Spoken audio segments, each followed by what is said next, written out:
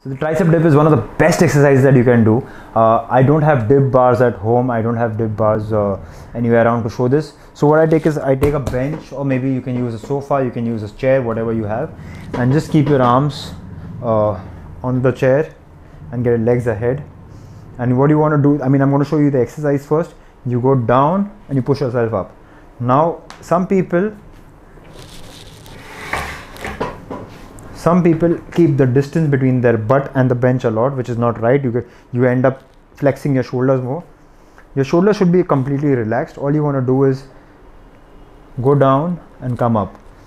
It's completely natural for your elbows to point outwards. Don't get strict with your form and get your elbows so close and keep it so strict, because that's not going to be fruitful for your scapula. That's not going to be good for your scapula. Keep it natural. Listen to your body. Now for my body, getting it too close doesn't work, so I keep it a little distant. I keep my arms a little far apart, and all I'm focusing on is going down slow and pushing my body weight up. Going down slow and pushing my body weight up. That's all you need to do. All the best.